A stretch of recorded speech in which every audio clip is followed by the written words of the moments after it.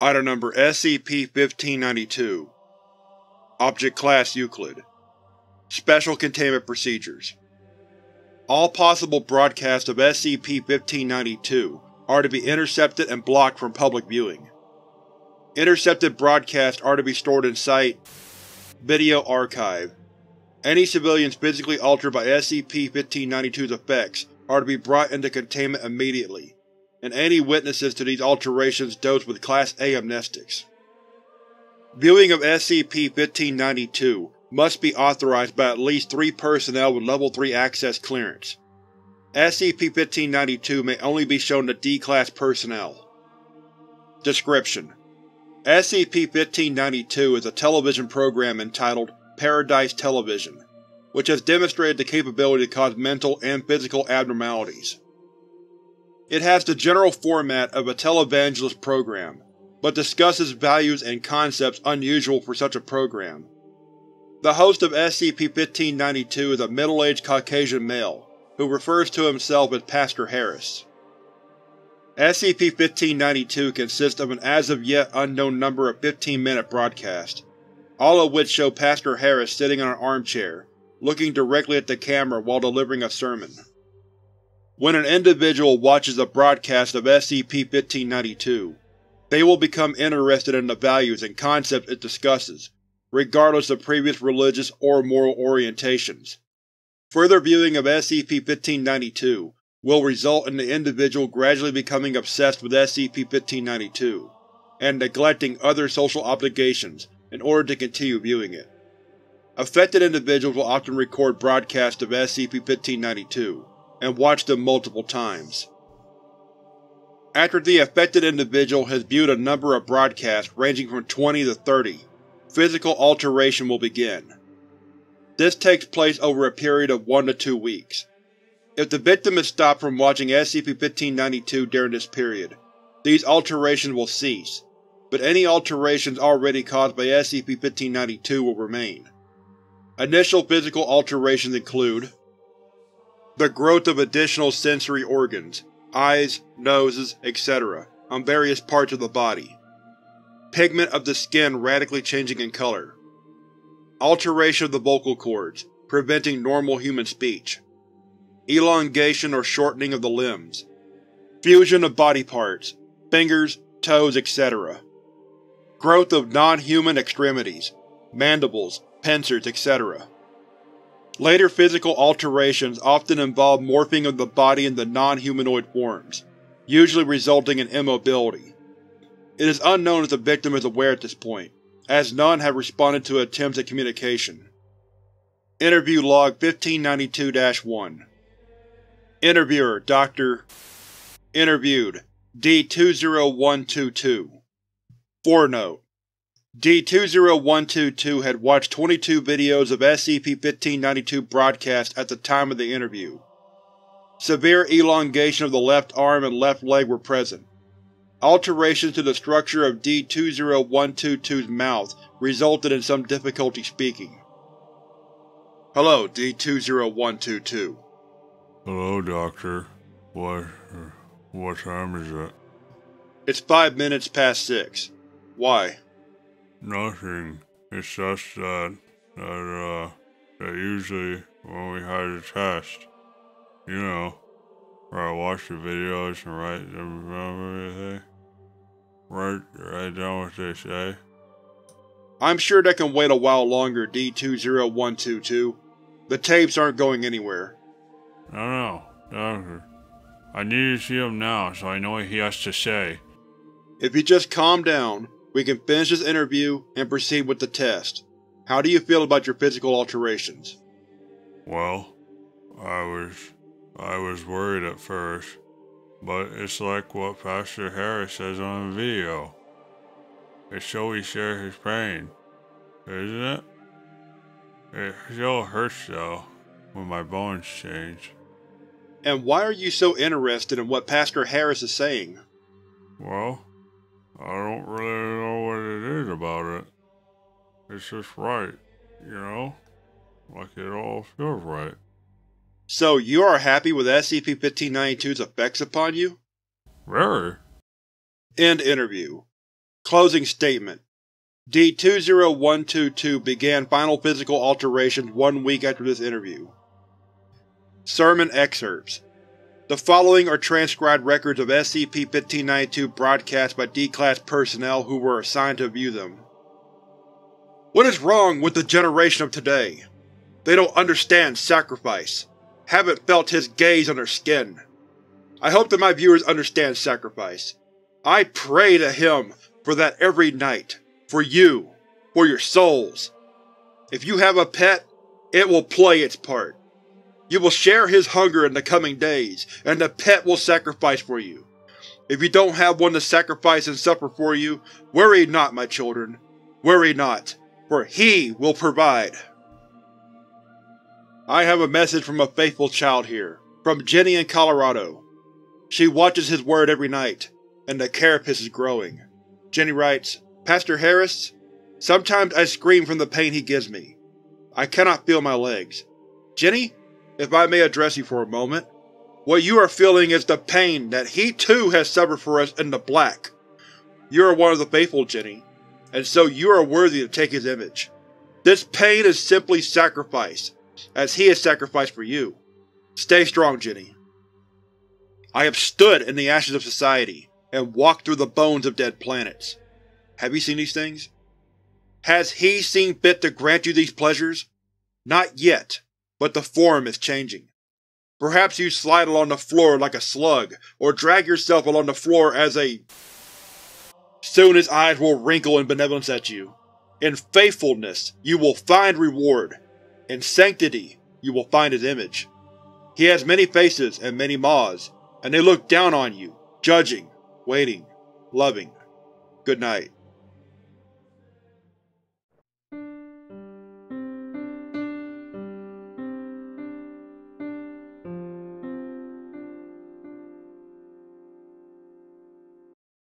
By order of the Overseer Council, this file is subject to Level 4 classification. Level 4 clearance is required.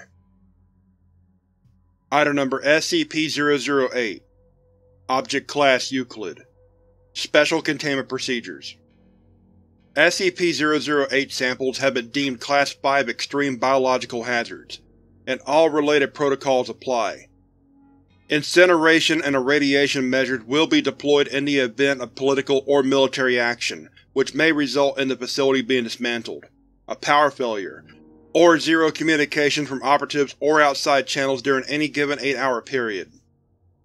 The quarantine period for operatives leaving the facility is 4 months. If a breach has occurred, incineration and irradiation measures shall be deployed. It should be the policy of all G2 sites to not prepare an evacuation procedure. Description: SCP-008 is a complex prion, samples of which are stored in each of the known G2 sites. Research into SCP-008 is highly classified, and primarily aimed at preventing research which may lead to the synthesis of SCP-008 in the distant future. Traits of the SCP-008 prion include 100% infectiousness, 100% lethality, transmission through exposed mucous membranes and all bodily fluids, not airborne or waterborne. Symptoms of infection with SCP-008 manifest no more than 3 hours after exposure, and include flu-like symptoms with high fever, plus severe dementia in later stages. Coma onset approximately 20 hours after first symptoms appear, and 12 hours after noticeable dementia. Coma onset will be considered onset of death. A period of sporadic cellular necrosis occurs, which comes to resemble gangrene.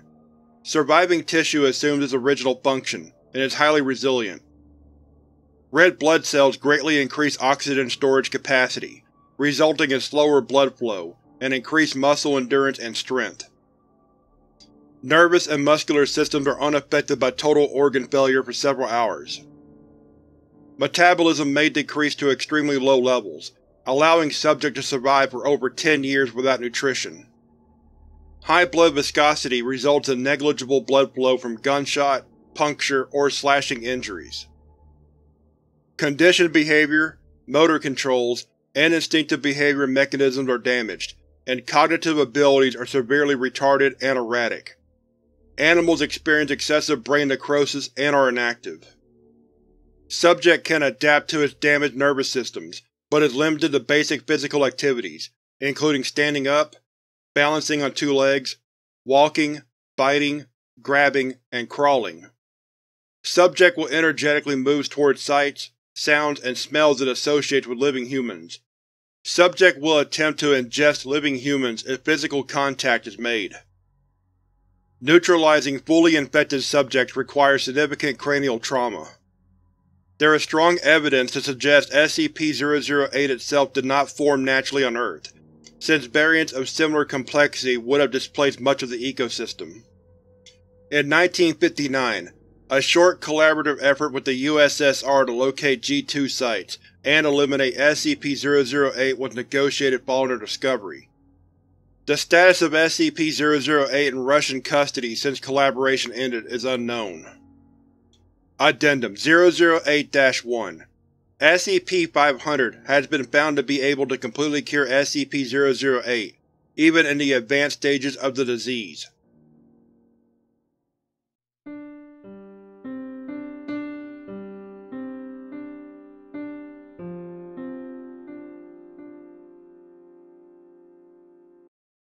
Item Number SCP-149 Object Class Keter Special Containment Procedures SCP-149 in any of its instances is to be kept inside a sealed plexiglass box for observation.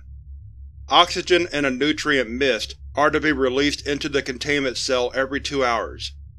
If any instance of SCP-149 escapes its cell, Protocol 42 Charlie is to be brought into effect on any and all contaminated personnel, by order of O5-12, after Incident 149-1.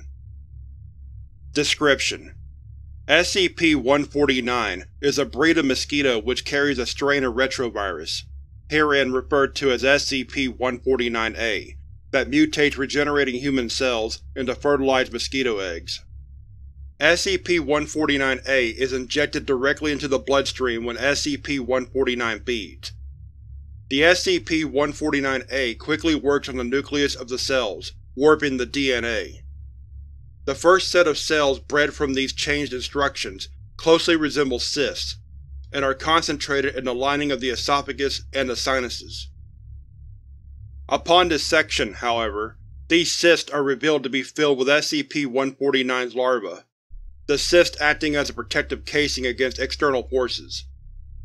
SCP-149 appears to go through its maturation cycle in a matter of hours.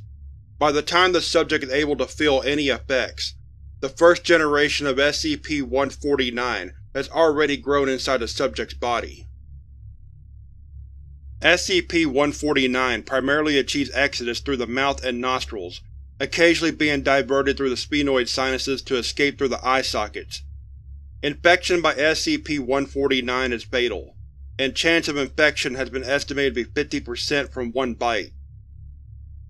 Addendum Incident 149-1 An incidence of SCP-149 escaped and infected multiple Class D subjects, the majority of whom did not report SCP-149's contact with them.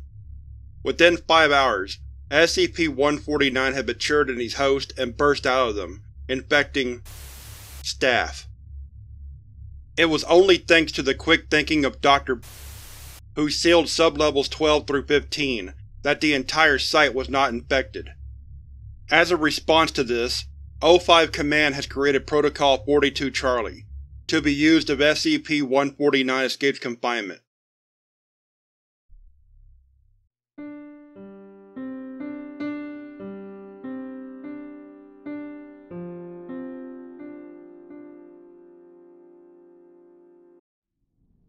Item Number SCP-2102 Object Class Euclid Special Containment Procedures SCP-2102 is to be housed at Site-122 in an L-type Humanoid Anomaly Containment Cell, HACC. This is to be modified to minimize the probability of injury to SCP-2102. SCP-2102 is to remain fully restrained at all times, with its hands and feet encased within padded sleeves to avoid accidental or intentional lacerations of its epidermis. SCP-2102 is to be considered a permanent Class Alpha-Red security risk in light of its suicidal tendencies. In case of an unbounded ectoentropic reaction, UER, all on-site personnel not specifically attached to this project are to be evacuated, and 3 members of security staff with at least L2/2102 clearance are to enter SCP-2102's cell to initiate its breach protocol. See 2102/PRT/PRCH-14A version 1.2 for more information.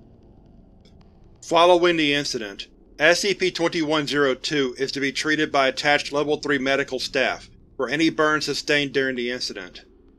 Excess tissue is to be excised, and the resulting wounds are to be cauterized immediately.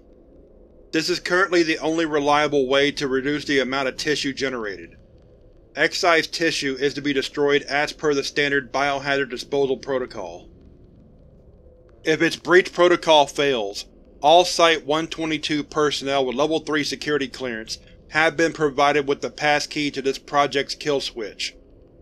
This can be activated remotely, and doing so will trigger the dispersal of a dicyanoacetylene gas and powdered fluoridated aluminum within SCP-2102's containment cell. This mixture will be ignited automatically after a 3-second delay.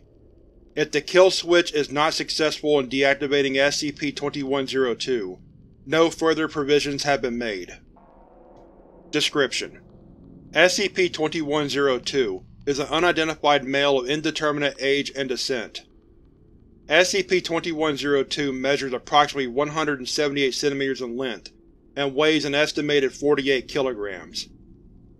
100% of SCP-2102's body is covered in hypotropic scars, a result of the application of its breach protocol in order to halt past UER/2102 events. Due to this scarification, SCP-2102 is deaf, mute, and blind, and cannot be interviewed. All data on SCP-2102 was gathered from testing and from surviving GRU Division P documentation. SCP-2102's anomalous properties manifest when it suffers a puncture wound or laceration, initiating an anomalous wound healing process, designated a UER/2102 event. This process is instantaneous, and though both hemostatic and inflammatory phases occur as normal, the proliferative phase of the process occurs at a greatly increased rate, and no wound contraction occurs. Conservative estimations put angiogenesis, collagen deposition, granulation tissue formation, and epithelialization occurring at a rate of factor 10 to the 15 power higher than baseline human physiology. During a UER/2102 event, SCP-2102 will continue to produce new tissue at an exponential rate, unless all open wounds are successfully cauterized. Based on this, it is estimated that the culmination of an NK-class scenario would occur approximately 4 weeks post-event, should full neutralization not be achieved. Tissue generated during UER/2102 events will expand into any available open space. Obstructions are able to delay the expansion, but as more tissue is generated, it will exert a mounting pressure on materials. Currently, there is no upper limit to the MPA SCP-2102 is able to generate.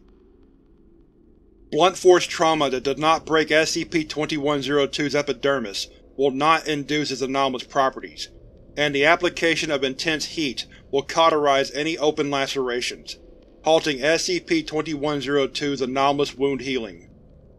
Tests have also indicated that SCP-2102's anomalous properties would in all probability not persist if all soft tissues were destroyed. Addendum 2102-A01 Notes on Recovery and Preliminary Containment. SCP-2102 was recovered from the grounds of the Institute of Experimental Medicine SCAV in Czechoslovakia on December 2, 1972. Foundation agents embedded in the Czechoslovakian government had been aware of the existence of a GRU Division P project housed on the grounds of the Institute since earlier that year, and intelligence reports indicated its focus to be on the development of practical applications for rapid cellular regeneration.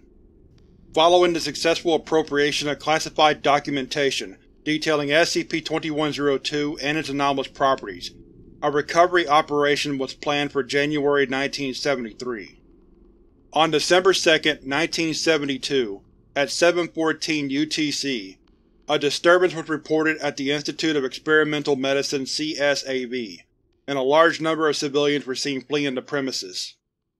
A small Foundation reconnaissance force, comprised of members from several mobile task forces stationed in Eastern Europe, was immediately dispatched to take stock of the situation before recovery was initiated. Preliminary containment was effected at 2301 UTC on December 2, 1972. Permanent containment on December 13, 1972. Addendum 2102-A02. Excerpt from Reconnaissance Log 2102/OPREC/721202. Command: Merrick, what is your location? Merrick: on the grounds, nearing the entrance to the bunker.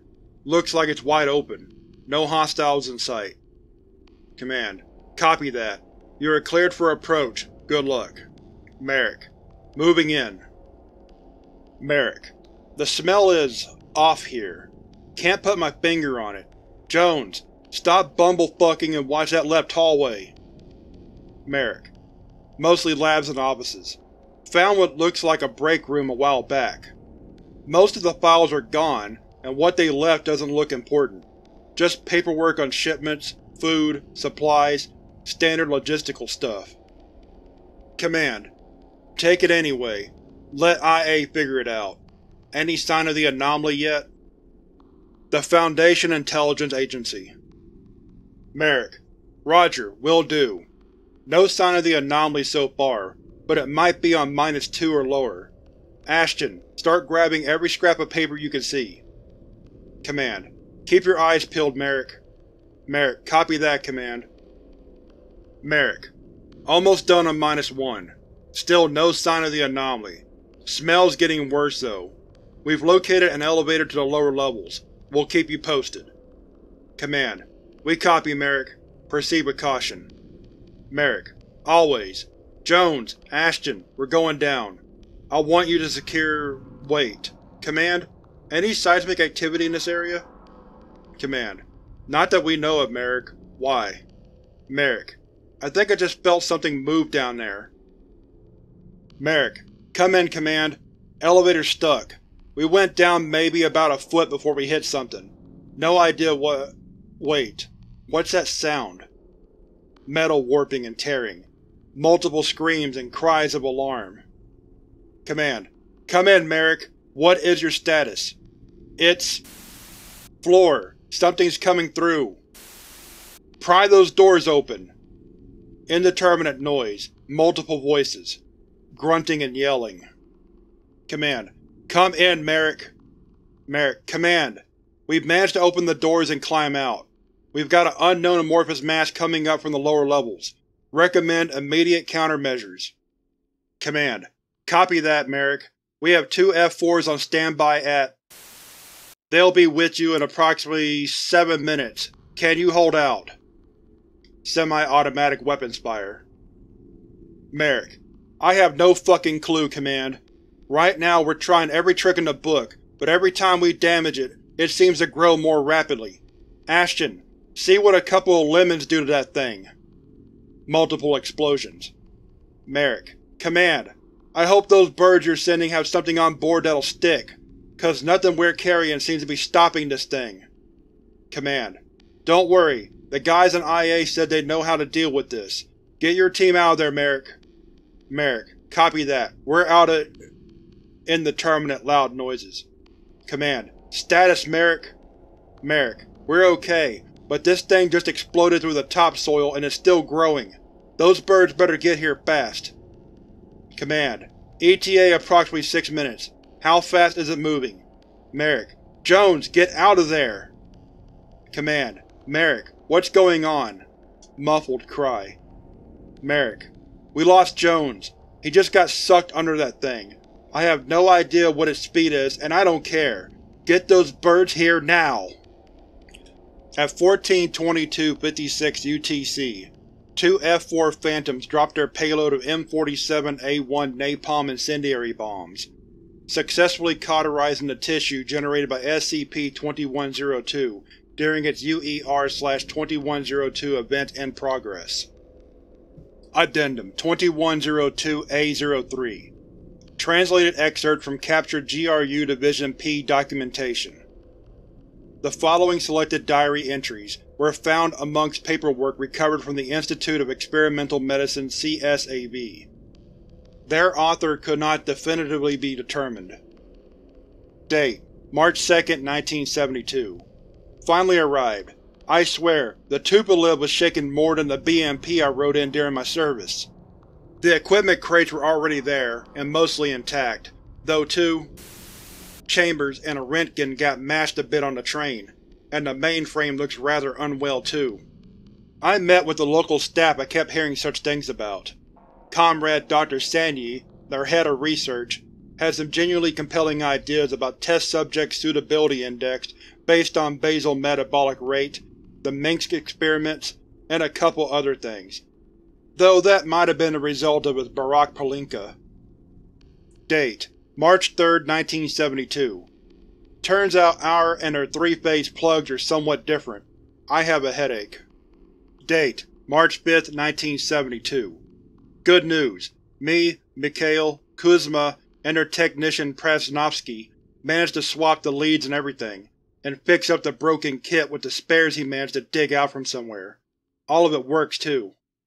Bad news. As soon as we plugged in all of it for a test run, the fuses blew and we knocked out the power from half the Institute. I would have thought they prepared things to our specifications. Ugly news. Looking through their fusing diagrams, it took the three of us half the day to sort it out. Whoever drew these up should be scrubbing the cellars of the Lubyanka. At least we have some time to go sightseeing. There is a pretty amazing castle ruin nearby, and since Comrade Dr. Orakova's sister works there, we can go for a private tour. Still, the project stagnating for reasons this stupid leaves a bitter aftertaste. Date: April 19, 1972. It took a couple of chats with the OMB board, the Institute's director, and one angry call to Moscow, but we had the power grid strengthened in record time. Take that, Watley and Weber. Oscar Watley and Norbert Weber, two prominent British researchers in tissue regeneration. Both attended the 1970 World Congress on Experimental Medicine in Vienna, and may have met the author there. In other news, they brought in a couple of promising candidates today. Not ideal by far, but we will have to work with what we have. Soon we will see if the theories are correct. P.S. The trip was a blast. Got Marussia a scarf she will love too, and what is better, entire stock equals about a kilo of chewing gums. All it took was a roll of ruples to the shopkeeper. Date: May 5, 1972.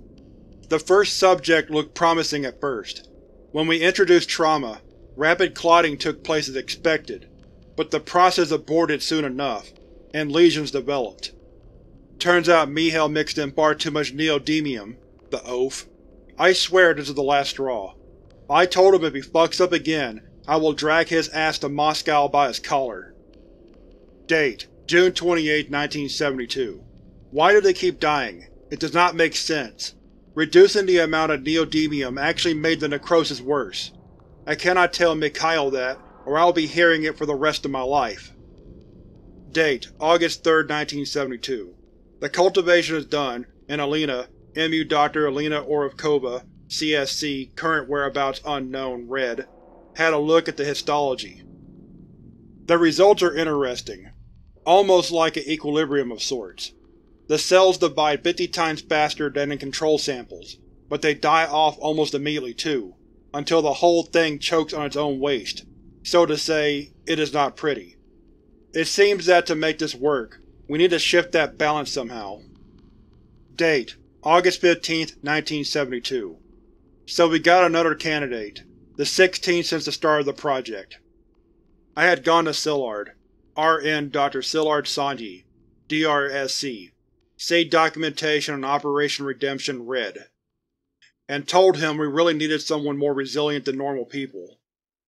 The Ministry came through. From what we heard, we got ourselves a counter-revolutionary who spent 15 years in a uranium mine as punishment detail, and somehow came out fine. Sure enough, histology results point at his cells pulling a co-shade of Deathless, and his natural regeneration is about twice as fast as your average man, too. Who knows, this might be the one. Date: September 5th, 1972. Preliminary results looking good. The wound healing process does not abort anymore, though perhaps it is completing a bit too rapidly. I cannot believe I just wrote that. Ha! I wonder if we can refine the process, and perhaps even make it permanent. It is not our original goal, but if we manage this… Date: September 24th, 1972. I am finding it increasingly difficult to sleep. X-16 is not like the others. He is not weak.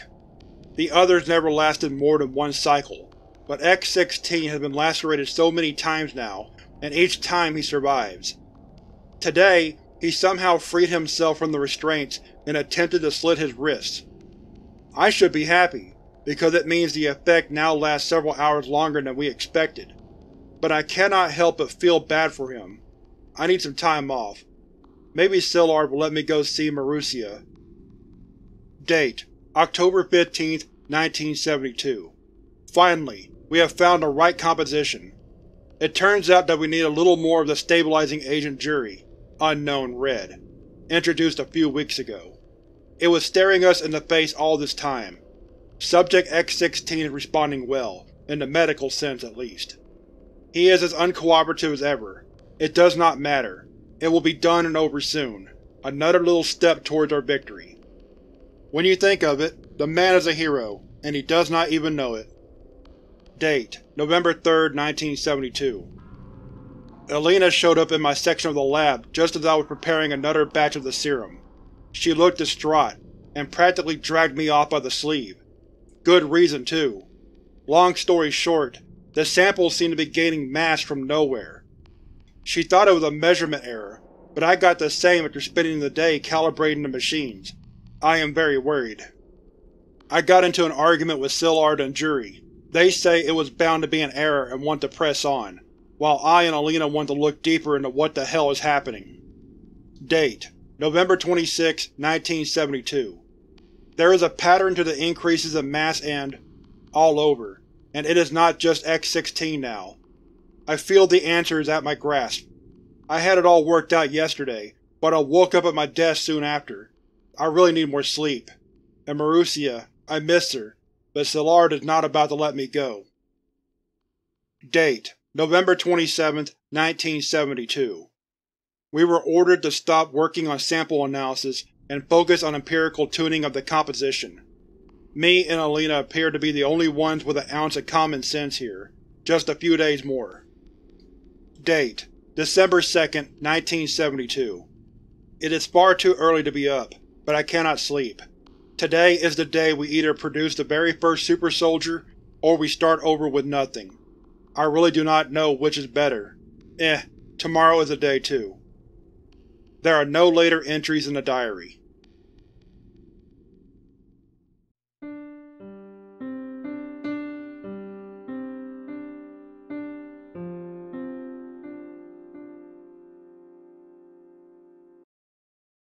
Item Number SCP-1509. Object Class Safe. Special Containment Procedures. SCP-1509 is kept in a secure storage locker at Storage Site-08. Access to SCP-1509 is restricted to testing and preservation work. Personnel who have suffered minor wounds as a result of SCP-1509 are to report to the on-site medical facility immediately, where they are to be kept under observation. All objects discharged from the wound are to be contained by medical staff. All SCP-1509-1 instances are to be contained by medical staff and destroyed. Any person injured with SCP-1509 is to be kept under observation until the wound is healed over, and an attending staff physician who has been briefed on the effects of SCP-1509 has given his signed permission to release the subject. In the case of non-Foundation personnel injured with SCP-1509, all subjects must be administered amnestics before release into the general population. In the case of a major or fatal injury arising from the mishandling or use of SCP-1509, the subject is to be moved to a secure medical facility within 30 minutes of receiving the injury. They are then to be sedated or restrained until the effects of SCP-1509 ceased, at which point the body is to be incinerated. SCP-1509-2 instances created during this process are to be immediately contained and interrogated. Should the SCP-1509-2 instance become violent, staff are permitted to terminate the instance immediately. Following the interrogation, the instances may be dealt with at the discretion of the current Level 2 staff member overseeing SCP-1509. Previous SCP-1509-2 instances have been dealt with in the following manners: immediate termination, recruitment as D-Class personnel, indefinite detention, and being dosed with amnestics prior to being released into the general population. Description: SCP-1509 is a bladed weapon, similar to an Indonesian parang. It is approximately 63 cm in length, with a steel blade 48 cm in length and 11 mm thick at its widest point. The metal of the blade is partially tarnished. The object was recovered with a wooden sheath, believed carved into a shape resembling a bird, possibly a cockatoo. The object's handle is believed to be a later replacement for the original hilt. SCP-1509 does not display anomalous effects unless its blade is used to injure a human being, henceforth referred to as the subject. Wounds caused by SCP-1509 are affected by anomalous spatial distortion. Any exploration of the wound finds that it has an unidentifiably large, possibly infinite depth. This phenomenon appears to only occur from outside inspection of the wound itself. The subject is not affected adversely by this anomaly, and the anomaly will not appear in medical imaging. Any foreign objects placed inside the wound and abandoned will disappear if they are placed any further into the wound than the wound should physically be able to penetrate. Depending on the type of wound inflicted with SCP-1509, one of two further anomalous effects, referred to as Effect 1509-1 and Effect 1509-2, will occur. Effect 1509-1. Effect 1509-1 typically occurs if the wound caused by SCP-1509 occurs in an extremity or is less than 7 cm in width. Initially, the wound heals extremely slowly, although blood flow from the wound is significantly lower than would be expected. Within 3 hours of being cut by SCP-1509, the wound left by SCP-1509 will release a group of pharaoh ants, Monomorium pharaonis, usually numbering between 1 and 15 ants at a time. Examination has shown that these ants appear within the wound and crawl towards the opening ceaselessly from the point of their appearance, but the source of these ants has not been discovered. The ants do not appear to have any anomalous properties. Upon exiting the wound, the ants will attempt to move as far from the subject as possible, for reasons unknown.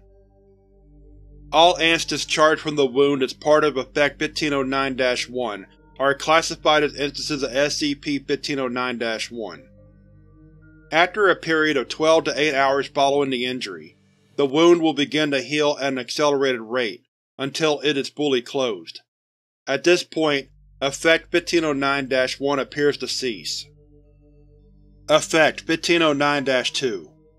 Effect 1509-2 occurs when SCP-1509 inflicts a wound on the torso, neck, upper arms, or thighs greater than 7 cm in width, although the effect can occur on rare occasions in other bodily locations which have suffered an SCP-1509-induced wound of significant size. Like Effect 1509-1, the wound will typically heal at very slow rate, and blood loss from the wound will be significantly lower than what would normally be expected of such a wound. However, within 3 hours of being cut, the subject will begin to feel nauseous, complaining of unpleasant sensations of movement from within the area of the wound. Over the next hour, these sensations will grow more intense and become acutely painful for the subject, who will typically react with panic to these events. Once the subject begins to feel pain from the sensations, Effect 1509-2 enters its final stage. Over a period of between 20 and 180 minutes, an instance of SCP-1509-2 will force its way out of the wound, apparently propelled by peristalsis. SCP-1509-2 is the collective designation for the human beings created or produced by Effect SCP-1509-2. Instances vary in size, apparent physical age, gender, ethnicity, and most other physical differentiators. The instance is typically covered in a thin membrane similar to an amnion and a clear fluid. Typically, an instance of SCP-1509-2 would be unconscious and immobile, but alive during the process of Effect 1509-2. But certain instances will emerge fully conscious and physically attempt to speed the process. After emerging from the wound, such instances will fall unconscious. This process significantly widens the wound and causes extreme pain to the subject. Instances of SCP-1509-2 show anomalous levels of flexibility during this process, being able to pass through wounds which should not be able to accommodate their size. Effect 1509-2 is universally fatal to the subject. If the subject survives the massive trauma caused by the process, they will quickly lapse into unconsciousness, followed by death. SCP-1509-2 instances are anatomically and genetically identical to normal humans. Each instance of SCP-1509-2 is genetically identical to, claims to be, and shares identical memories to a deceased person familiar with the subject, who has died within the past 30 years for reasons other than old age. If a wound is made using SCP-1509 on a subject who has committed murder, manslaughter, or has simply been responsible directly for the death of a human being, the instance of SCP-1509-2 produced is typically one of their victims. No instance of SCP-1509-2 will be able to recall anything following their death, and prior to their gaining consciousness following expulsion from the wound. Addendum: SCP-1509 was recovered from the personal collection of antiquities collector who had apparently collected it from an archaeological excavation at Indonesia. Based on information he provided, and independent investigations undertaken by the Foundation, it is believed that SCP-1509 was used as a punishment for murderers by an unknown society living in pre-Islamic Indonesia. Strict rules existed as to the correct implementation of SCP-1509, restricting its use to criminals and elderly, or extremely sick volunteers. The society which made use of SCP-1509 appears to have had a strong association between Arits, cockatoos, and the concept of death and rebirth.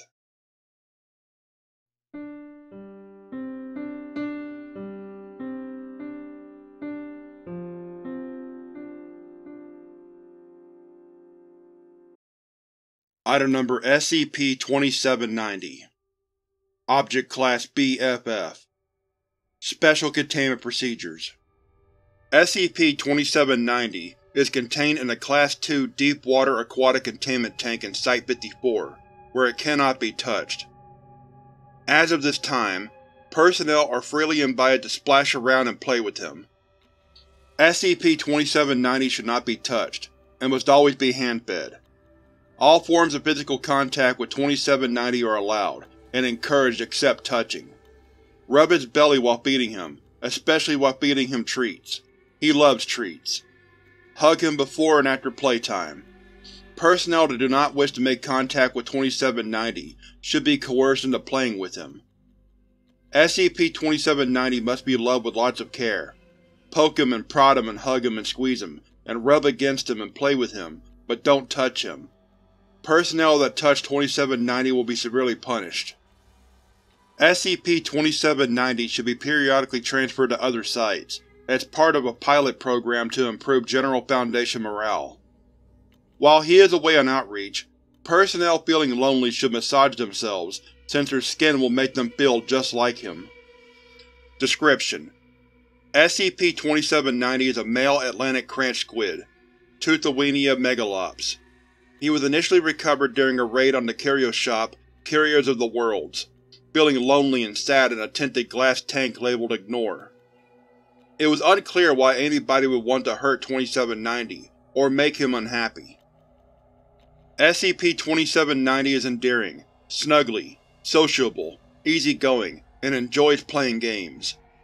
All forms of physical contact with 2790, except touching, are encouraged.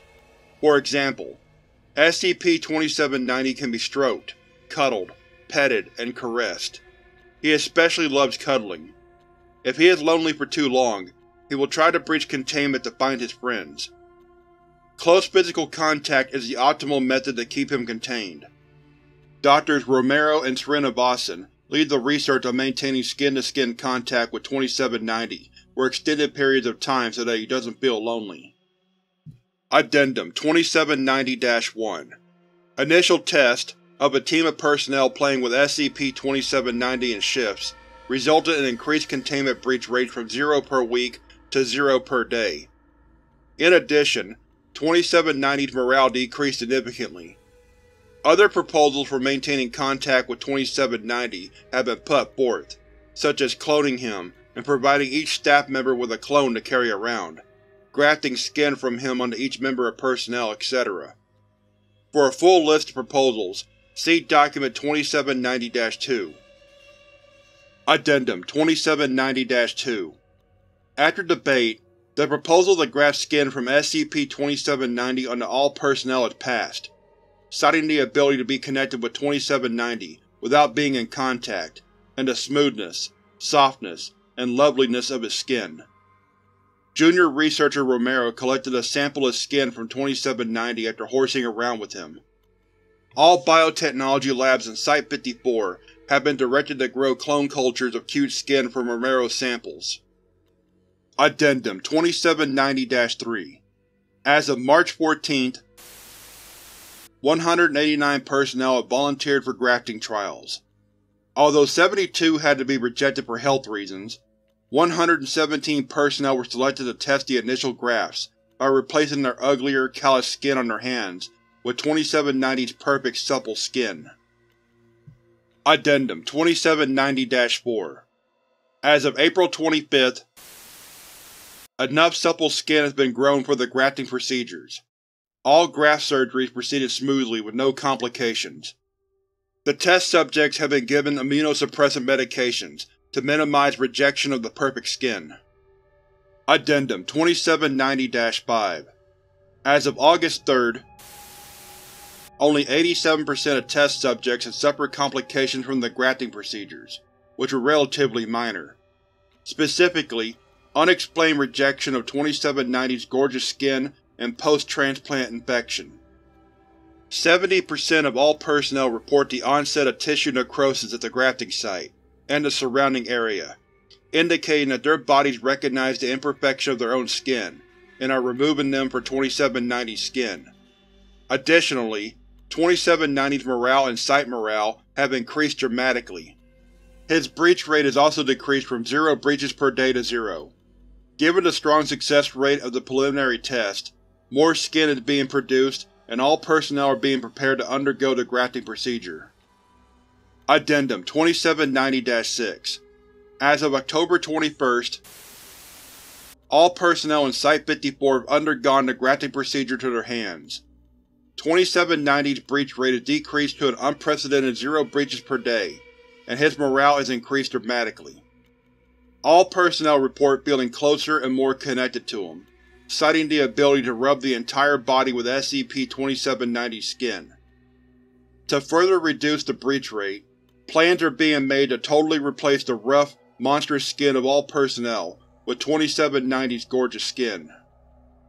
Note: Site-54 has been quarantined at this time and is inaccessible.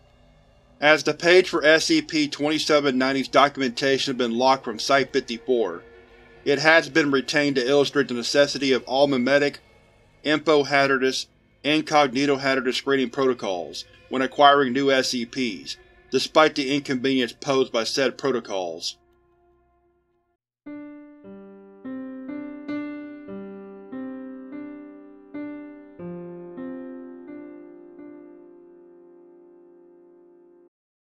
Item Number SCP-2419 Object Class Keter Special Containment Procedures. Due to the expansive range of circumstances in which SCP-2419 manifestations occur, containment efforts are to focus on information control and post-manifestation cleanup, rather than physical imprisonment. Any witnesses to an SCP-2419 manifestation are to be dosed with a Class B or Class A amnestic, as appropriate for their level of exposure. In cases where it is possible to restore the bodies of SCP-2419 victims to roughly standard human configurations, a cover story is to be established to explain any remaining damage as a result of their original injuries. In cases where this is not feasible, victims of SCP-2419 are to be brought into custody and, if possible, euthanized. A cover story is then to be established regarding the death of the victim, due to their original injuries or conditions. Description: SCP-2419 is a vehicle resembling an ambulance of varying make and model, which will spontaneously appear in an area shortly before a medical emergency rises. The means by which SCP-2419 predicts these situations is currently unknown. Although the appearance of SCP-2419 differs from manifestation to manifestation, it will always resemble an ambulance appropriate for the local culture. Upon the occurrence of the medical emergency, SCP-2419 will proceed directly to the injured individual, hereafter referred to as the victim. Two individuals of varying physical appearances in paramedic uniforms will then exit from the back of SCP-2419, secure the victim, and bring them back with them into SCP-2419. The individuals that emerge from SCP-2419 will behave as expected for a medical professional in the situation, but will repel any attempts by others to prevent them from securing the victim via extreme physical force. Once the victim has been secured within SCP-2419, it will leave the area at extreme speeds, disappearing the moment it is outside of observation.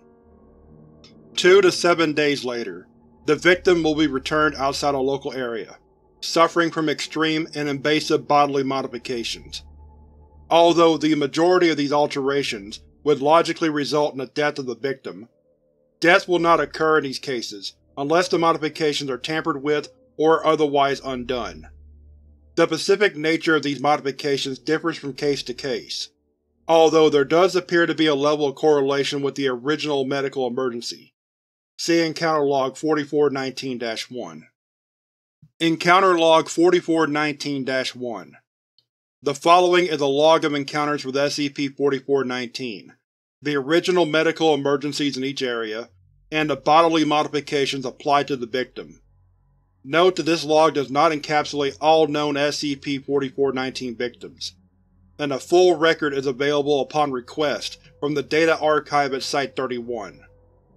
Date: Medical Emergency, Bodily Modification. February 7, 1983. A braking car hits a pedestrian crossing the street, resulting in a broken leg. Victim returned with all limbs amputated and relocated to protrude directly from its torso. Limbs were re-amputated and a cover story was established to explain the loss of limbs as a result of a much more severe car accident. November 23, 1994. A man suffers from a broken jaw following a fight outside a bar. Victim returned with his jaw forced permanently open. In addition, a glass window was installed in the mouth to permit viewing of the heart, which had been relocated to the back of the throat. Due to the relocation of the heart, reversion of the body modifications was not possible, and the victim was euthanized. June 19, 1999. A homeless man suffers from a drug overdose. Victim returned to the same place he was originally taken from. The top of the victim's skull had been removed, and the brain crudely scooped out and placed into the victim's hands, which had been fused together in front of him. While being brought into custody, the victim's brain fell out of his hands and he instantly expired. Note that at no point was the victim's brain actually connected to his nervous system. January 29, 2003. A wife and husband involved in a car crash suffered numerous broken bones and severe bleeding. Victims returned fused together by their backs. All bones that had been broken in the original accident were meticulously removed, resulting in the loss of use of some limbs. The victims were successfully separated, administered amnestics as appropriate, and their modified limbs were amputated. February 15, 2006. An elderly man suffers from a heart attack. Victim was returned with 11 additional and non-functional hearts within his body stuffed between his existing organs. Expiration occurred when surgeons attempted to remove these additional hearts, before agents could arrive on the scene. Surgeons and medical staff who had treated the victim were administered amnestics, and the body confiscated. September 19, 2008. A fire at a bar results in 19 people suffering from severe burns. An additional 7 people suffer from skull fractures and broken bones when they attempt to confront the individuals who emerge from SCP-2419, and are also taken as victims. It is believed existing injuries were exacerbated, and new injuries caused, by attempting to force 26 people into the limited space within SCP-2419. Victims return to the local community center as a single watery mass, which twitches and shivers when physical contact is applied. As no method of euthanizing the victims could be found, they are currently stored in a liquid tank at Site-31. November 24, 2014. A U.S. military private is shot while on patrol in Afghanistan. Due to the suspicious nature of SCP-2419's arrival, and the forceful securing of the private, other soldiers on the patrol fire upon SCP-2419 as it leaves. Witnesses report seeing a viscous black fluid leaking from the resultant bullet holes in SCP-2419's surface. Victim is found broken down to a thin paste, and spread over the walls of their barracks the next day. The agents who initially secured the remains reported seeing a mostly intact eyeball dilate when they approached. Although what has been brought into storage is referred to for convenience's sake as remains, it is currently not known whether or not the victim has expired.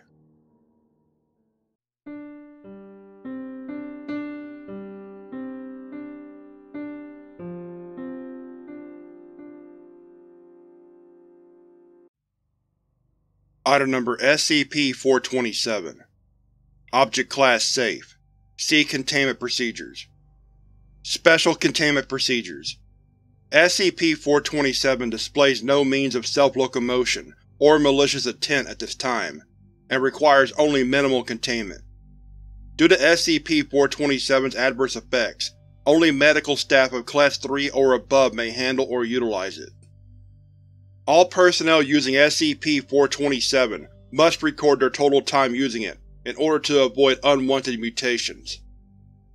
Instances of SCP-427-1, colloquially referred to as Flesh Beasts, created by SCP-427 must be killed immediately, as it is impossible to communicate with or experiment on them safely. For this reason, instances of SCP-427-1 are classified as Keter. Description: SCP-427 is a small, spherical, ornately carved locket made of a polished silver material. The ornate carvings do not seem to serve any function. It is unknown whether SCP-427's outer casing was crafted by sentients or not. Its circumference at its widest point is roughly 3 cm. SCP-427 was created after placing a pill of SCP-500 in the input booth of SCP-914, and using the Find setting. It displayed no unusual activity when closed. When opened, a small glowing orb is visible in the center. The orb emits no radiation or energy aside from the visible spectrum. When SCP-427 is opened and exposed to biological tissue, it rapidly regenerates cellular damage, and somehow is able to purge invading compounds or infections. As a standard of measure, the common cold takes 3 to 10 days to be worked through the human immune system and eventually removed. In the presence of an opened SCP-427, this time is reduced to 2 to 4 minutes. Its healing abilities are directional, so anything not in line of sight with the central orb experiences no effects. However, long-term exposure produces a significant health hazard. As the Locket heals damage, it optimizes the body's natural systems.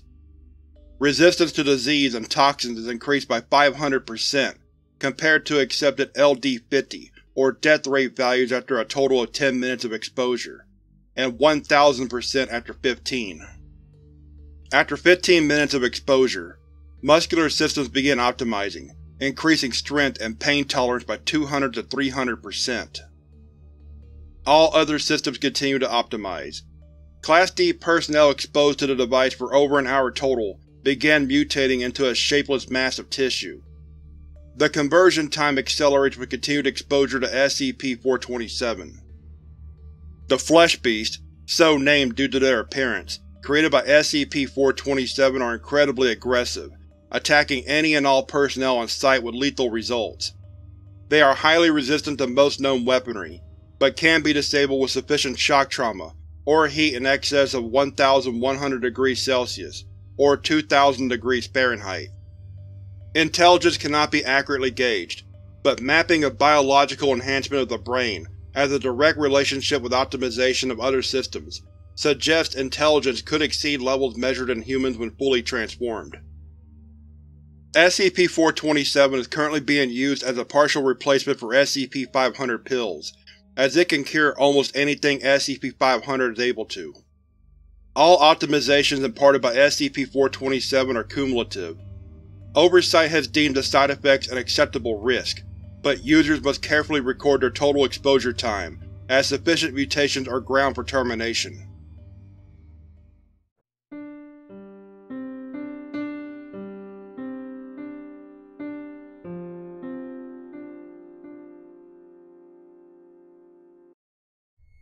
Item Number SCP-2126 Object Class Safe. Special Containment Procedures. SCP-2126 is to be kept in an opaque plastic sleeve and held within a moisture-controlled storage locker. Description: SCP-2126 is a letter written in blue ink on a ruled sheet of P4 paper. It is addressed to a person identified as Davy, and appears to be written by said person's grandmother. 2 horizontal creases in the paper suggest that it was at one point folded into thirds and placed in an envelope. It reads as follows. January 3rd, 1970. My dearest Davy, it was so nice to see you for Christmas last week. I always enjoyed the time we spend together, especially now that you are studying at university. I can't believe my little Davy is going to be a doctor. Still, I wish you had decided to attend a school that wasn't on the West Coast. There are plenty of good schools here in New England. You could have been close enough to visit all the time. Besides, I think those California boys have become a bad influence on you. I can't imagine you going to church with your hair growing out like this. When you were turned around, I almost mistook you for your sister. But I'm just a silly old woman. I guess boys will be boys, or girls. These are strange times. With much love, Grandma. When SCP-2126 is read aloud from beginning to end, all of the reader's hair follicles will immediately cease normal function, and begin to pull hairs downward through the dermis and into adjacent tissues. The mechanism producing this effect is unknown, and currently under investigation. Once there is no more hair above a particular follicle, the follicle will begin contributing cells to the inward-growing hair.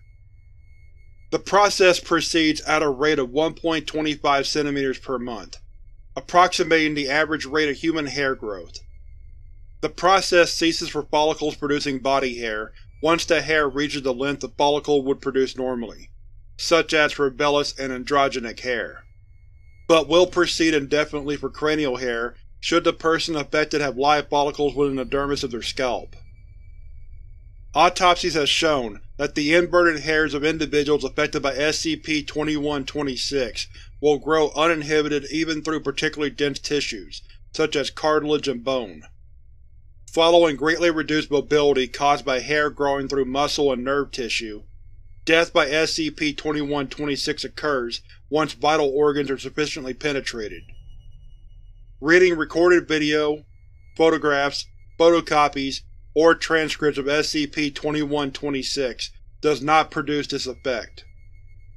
Addendum: the effect of SCP-2126 can be temporarily halted with chemicals that prevent hair growth, or by surgical removal of follicles. As the affected individual's body will quickly produce new follicles to replace those removed, the effect can be permanently halted only through surgical removal of the dermis.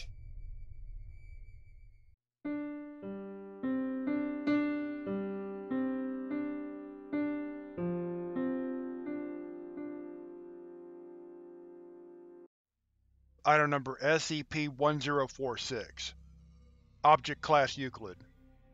Special Containment Procedures. The building currently integrated with SCP-1046 is to be contained in a standard domicile containment unit. All surfaces contacting the building are to be constructed out of wooden materials. In the event of a containment breach, all portions of SCP-1046 found outside of containment are to be surgically removed and transplanted into the original building or a suitable replacement building. Description: SCP-1046 is a collection of 781 separate human body parts, formerly a man named. The portions of SCP-1046's body are alive and fully functional, despite not receiving any sustenance or containing any blood. SCP-1046 is located within the former home of. Portions of SCP-1046 are located throughout the home, with some portions of the body replacing utilities within the home, such as portions of the skin replacing 3 curtains and a lampshade, and some inhibiting functions of objects within the home, such as a sink being clogged by an artery, and a large portion of the face being permanently affixed to the living room television. At random intervals, portions of SCP-1046 will shift throughout any non-biological surface into which they are currently integrated. This shift can take anywhere from 45 minutes to several weeks. Additionally, the portion of the face integrated into the television, and any other portion of SCP-1046 capable of producing sound, will begin to make distraught vocalizations.